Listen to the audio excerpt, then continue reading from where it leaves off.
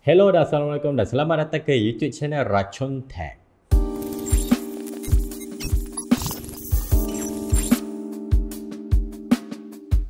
Jadi untuk video kali ini aku Ahnaf daripada Racun Tech akan buat comparison test terhadap dua CPU second gen iaitu Ryzen 5 2600 dan 2600X.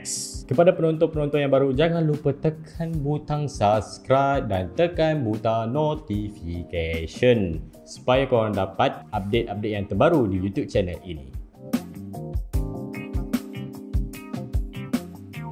Korang mesti tertanya-tanya kenapa AMD wujudkan Ryzen 5 2600X sedangkan dah sedia ada Ryzen 5 2600. Dan apa beza kedua-dua CPU tersebut?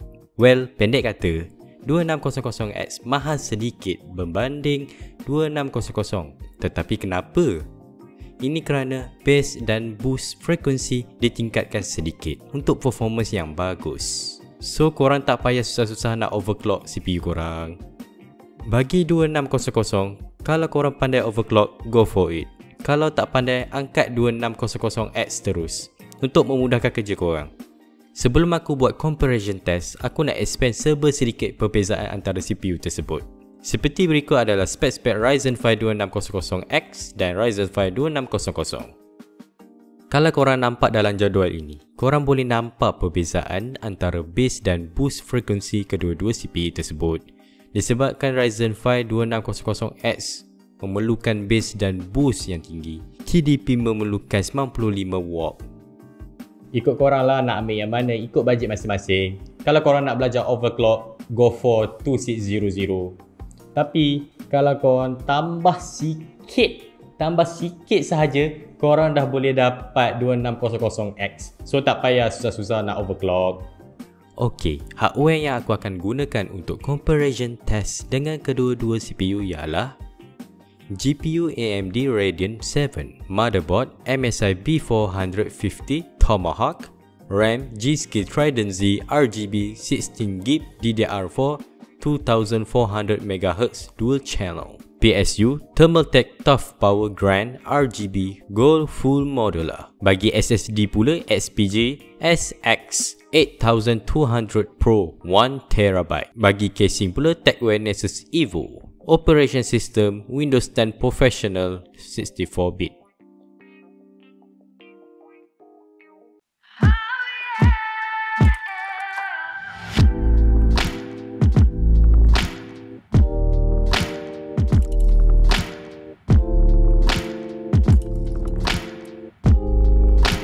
Untuk comparison test, aku akan buat beberapa software test iaitu Cinebench 15, 3D Mark, Adobe Premiere Pro dan juga beberapa game test. Untuk Cinebench 15 test, Ryzen 5 2600X multiscore mendapat 1439 manakala 2600 mendapat 1291 sahaja. Selain itu, aku ada cuba render video dengan durasi 1 minit dengan render preset YouTube 4K. Ryzen 5 2600X mengambil masa hanya 7 minit untuk render, manakala 2600 mengambil masa 12 minit. Seterusnya kita beralih ke 3D Mark test.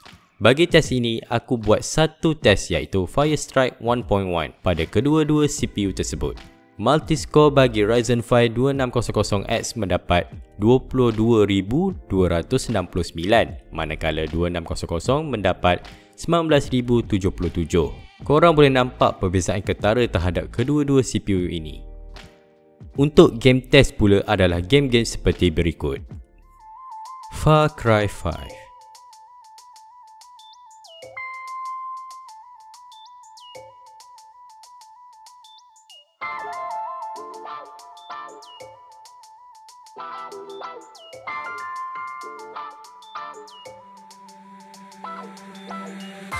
Battlefield 5,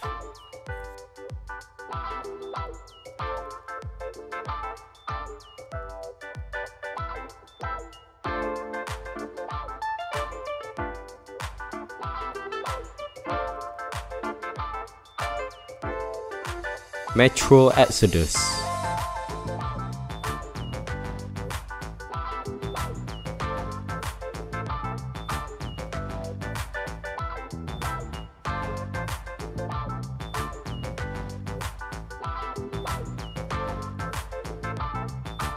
Apex Legends.